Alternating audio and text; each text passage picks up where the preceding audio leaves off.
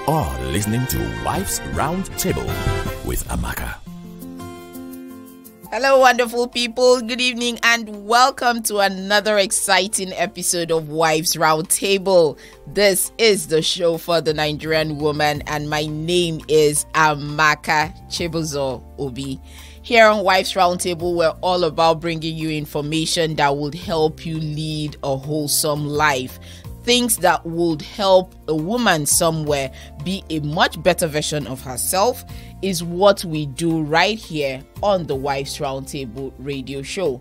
Here on Wivesroundtable, it's our utmost desire that you lead a beautiful, fulfilling, and meaningful life.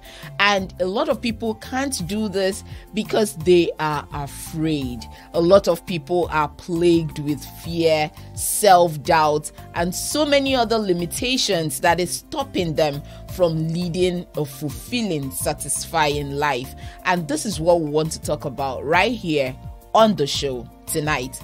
Why are people so afraid of being themselves, of speaking up, and of, putting themselves out there for the opportunities that may come? Tonight, we're going to be discussing how to overcome the fear of speaking up. And I'm going to be using a lot of illustrations as well as giving practical tips on how we can overcome the fear of speaking up. I have with me today my beautiful friend. She's going to be keeping me company right here in the studio as we discuss this. So I urge you all to stick around. Do not even dream of touching your dial. Wivesroundtable returns right after this short break. It's Wivesroundtable. Welcome back. If you're just joining us, you're right on time for this amazing episode of Wivesroundtable. My name is Amaka Chibuzo-Obi. Right now, I want to introduce my guest. Her name is Tonia. Babe, welcome to Wivesroundtable. Thank you. All right, so tonight we're going to be discussing how to overcome the fear of speaking out. So yes, we know that for us to get opportunities, for us to grab opportunities, or for us to even go for opportunities that are out there, we need to be confident enough to speak out, to let ourselves be seen and let our voices be heard. But the truth is, a lot of us are so afraid to be heard. So today, let's talk about that. Tonia, why do you think this is so? Why do you think a lot of people are so afraid to speak up? And this is for everybody, corporate people, yes, entrepreneurs, even, regular people that don't have any designation or anything. There's so many people that are just dying in silence. There's so many people that have so much information and value inside of them, but they are so afraid to bring those things out or to be seen at all. They'll just rather hide and in the shadows and stuff like that. Why do you think this is so? Well, I feel like you're talking to me right now. When I asked you to come on the show, there was a reason. I feel so attacked right now because the truth is that I am one of them, honestly. Okay, I think one of the reasons it's fear of rejection. Nobody would like to come out and say something or try to express yourself, and at the end of the day, everybody's looking at what is this person saying. So in your mind, you're already thinking, if I say it this way now, I don't even know how people will see it. I don't know how to put it and people will be able to understand me better. And then criticism. Some people are afraid because they don't want to be criticized. Absolutely. They don't want to feel like a failure.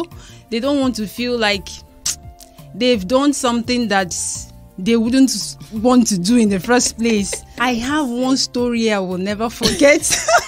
Please tell us. When I was in school, that was my 300 level. In school, we had this presentation we're supposed to make. We were all put in groups and we're supposed to deliver a presentation. Now, we all knew what we were supposed to say, which everybody, you go to your corner and then practice what you're supposed to say. We all had a topic that we're supposed to speak about. So that day now came, we were in the hall, and then everybody, all the groups were coming out and said it was our turn to come out. So we came out, and I had already practiced. In my room, come and see me the way I just stood before the mirror and I was just blabbing my mouth and then making some kind of, when a woman is talking and you're trying with only for us to get to that point. And then it was my turn to speak. As soon as I stood up, and the way I was so decked up that day, because I was so ready for this presentation. Only for me to open my mouth to talk. I just made a first sentence. For me to say the other one, it was as if the whole crowd were just upon my head, like everybody was looking at me. I just totally forgot what I wanted to say. Oh my God. It was as if the ground should just open and let me just enter. Did you complete the presentation? I had to go back. I just excused myself. I told the lecturer that please, I needed some time to get myself together. So he allowed me and I left. I just went out. I left the hall entirely. So my group members, they continued, and later I came back. I now had to redo those stuff all over again. But it came out, but not as much as I would have wanted it to come out. I can imagine. But that day I was so shy. I was so embarrassed. The next day I didn't go for lectures at all. You made yourself scarce. Yes, so that people will forget. So sometimes it can be so... I know that a lot of people can relate to Tonia's story right now. Like, a lot of people have had this moment where they froze, where they knew their stuff, not like they didn't even know it, but to bring it out now became a problem. And it could happen in public speaking. It could even happen in private speaking. But with somebody that you feel is so much more influential than you are. It could even happen on social media, even with the fact that we are all hidden behind our devices. There's still people that are so ashamed and so afraid of letting their voices be heard even on social media. As small as making a post. They have beautiful ideas, but honestly, they don't have... Exactly. I've met people who tell me that they can't even put up their pictures on social media because they are so afraid of what people will think about them. So these are all ways that we do not speak up, and these things are making people not live to the fullest of their potential. And that's why I decided for us to talk about it today. The truth is, each and every one of us have fears. Even those people that you see are super confident. Everybody has something that they're afraid of. But the difference is that some people know how to manage those fears, know how to push those fears down and rise above them. And that's what I'm hoping that we'll be able to help people do tonight on the show. So the very first thing is to ask yourself, why am I afraid? So you rightly said, afraid of rejection. Somebody told me, Amaka, I'm afraid I can't speak good English. So I'm always worried that people would criticize my English. And I'm like, I had to reel out a number of people that I know are doing fantastic with their indigenous languages or with pidgin. There's so many people that we follow on social media that we know that when it comes to English, these ones don't know how to really speak it. But it's not about the English. It's about the value you carry. And value does not have a language. That's what people need to understand. Value does not have a language. Value is value spoken in pidgin, spoken in Igbo, spoken in English. In any language. In any language, value is value. You know what I mean? And I've come across people who tell me, oh God, everybody around me are graduates. I didn't graduate from school. And I ask them, does common sense come with a certificate? It doesn't. It doesn't at all. There's so many people wielding certificates today who do not have common sense. And there's so many people with huge common sense who do not have certificates. I will pick common sense over a certificate any day. So these are all things that our minds tell us to keep us small, to keep us hidden. To keep us stuck. We hear and make us feel like we don't have value. Absolutely. And you know you do. You know you do. And this is one thing that I've seen so much with people that I coach. When you're living a life of bottled up value, it has a way of eating you up. Oh. You're not happy because you look out there. You can never be You're happy. not happy because you look out there and you see people who need what you have, and it just eats you up. And you see people that are doing things that you can even do better. You can do 100 times better, and they are doing way better than you. You can't complain because it's nobody's fault. You're telling yourself, this thing I can do it better now. This person is not doing this thing as much as I can. Absolutely. But what is stopping you from coming out to do it? Absolutely. So it's the fact that we have not really sat down to challenge all of these thoughts in our minds. That's what it is. Because when those mind chatters come up to tell you you're not good enough, who do you think you are to, say these things? You ask yourself, you speak back to the mind, because I'm always so big on challenging your mind. Have a relationship with your mind. That's love-hate kind of relationship. When it's doing well, love it. When it's not, hate it. So have a relationship with your mind so that you can challenge it, so that you can be aware when it's pulling you down. So when your mind begins to tell you, who do you think you are? Ask it, who am I not? Like, am I less valuable than the next person? What makes me less valuable than this person? Your mind could tell you you're not pretty enough. You ask, says who? I have a full-blown conference with my mind, though. I could sit down like this. It will talk, me, I will talk back. It will talk, me, I will talk back. So especially when it's trying to put in those negative things to pull you down. Yes, we need to have these conversations. It will tell you a lot of things, and you need to be aware enough to know what it's telling you and empowered enough to challenge it. So let's go for a very quick break right now. When we come back, we're going to continue on how you can overcome the mind chatter and the fear that is keeping you from speaking up. We'll be right back after this.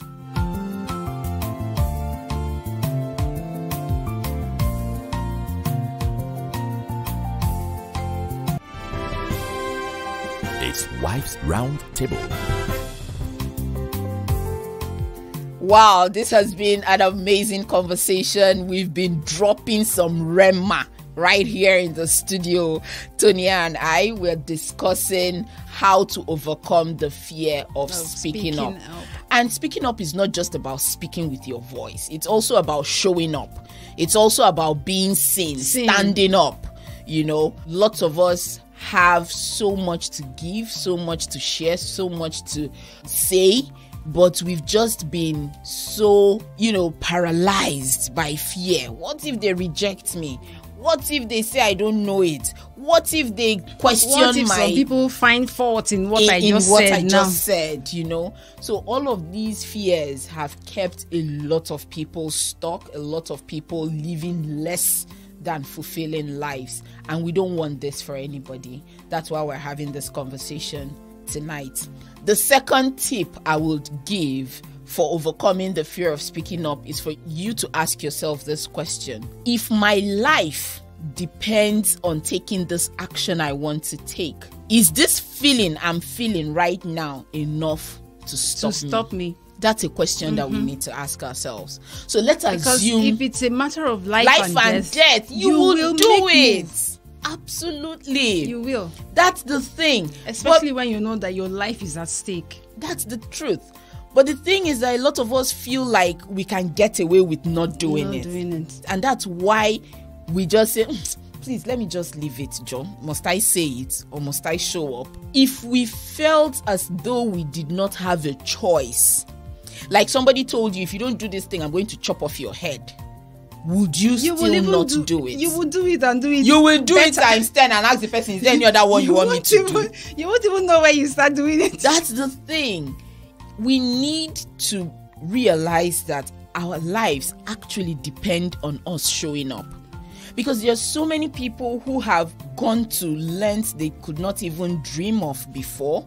They've gone to lengths they could not even imagine that they could get to, just because they showed up, or just because they spoke up at a particular time. It changed their lives in ways that they could not even have imagined. Just be that once. We never know when it will be. That's the funny thing. We never know when it will be. So we do not even have the choice or the chance to say, oh, okay, it's not today that my destiny helper will come. Let me try tomorrow. Know when it will be. So we all need to always show up and always speak up.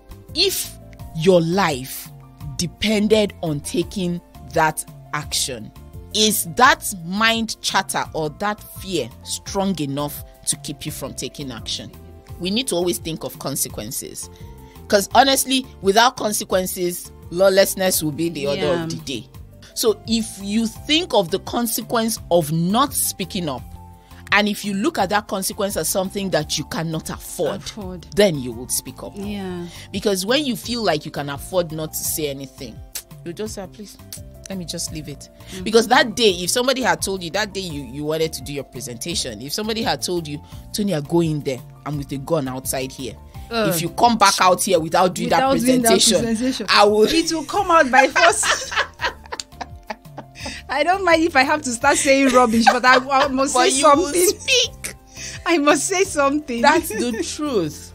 The fear of losing has to be higher and stronger than the fear of speaking up. Of not saying anything at all. Of not saying anything. So that's number 2 tip. If you really want to speak up, pretend your life depends on it, because the truth is your life may actually depend on it. And then number 3 that I always tell people is, what's the worst that can happen? This one is something that we always need to ask ourselves. What's the worst that can happen? I say this right now. What's the worst that can happen? Somebody says, oh, Tonya is talking rubbish. So next time you will learn not to talk rubbish. You will learn from that rubbish, and then you move. Exactly. You make yourself better. Or somebody says, oh, look at how she's looking. She's not even fine self. So will that stop you from having dinner? Or being alive? Or living and or breathing? Living and breathing. So when we ask ourselves these questions, it will really help us overcome these unnecessary fear and all of those things that keep us stuck. So if you're listening to me right now and you're battling fear, self-doubt, low self-confidence and all of those things, you may really want to get a hold of my free ebook. It's titled How to Gain Confidence to Take Action in Just 6 Days. It's a program that I prepared as an ebook, and you can download it once you go to my website. It's www.amakaobi.com. Very easy. www.amakaobi.com. You'll get your free download of How to Gain Confidence to Take Action in Just 6 Days. This ebook will take you through a 6-step process that you would use to elevate your confidence level, so that if there is anything that you've been wanting to do, any action you've been wanting to take, I guarantee you that once you're done reading this ebook, you will be flying towards that opportunity without even minding all of those fears and limitations. Without looking back. Honestly, all of those things that have kept you back in the past. So thank you so very much, Tonya. It was such a pleasure having you today. And you're welcome. I'm going to get you a copy of that book right after this, so that you would learn how to speak up more, how to stand out more, and how to let your light shine. Because honestly, we're all lights of the world, and we all need to shine in our different corners. Ways. My name is Amaka Chibuzo-Obi. Until I come your way next week, love everyone around you, but most importantly, love yourself, because you can't give what you don't have. Bye for now.